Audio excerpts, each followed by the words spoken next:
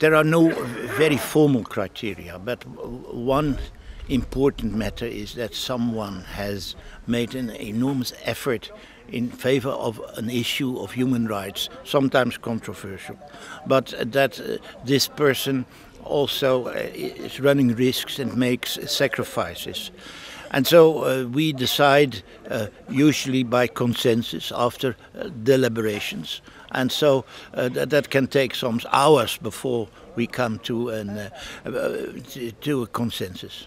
We follow a policy that many of the well-known people get awards anyway from elsewhere, and that we, in fact, in Nuremberg would confer an award of those who are rather unknown, but who need also, I think, protection and some support for their work. So this is a constant line we have been following. The personalities that were awarded were not worldwide known, but have got over the years some more protection and support.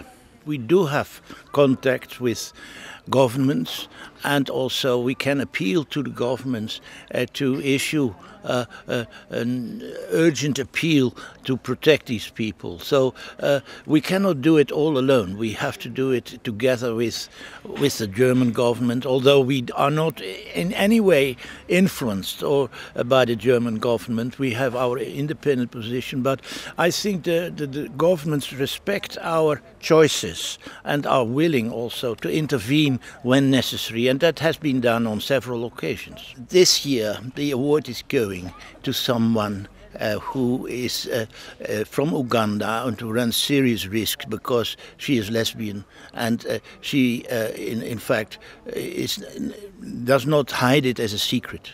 It is a worldwide problem.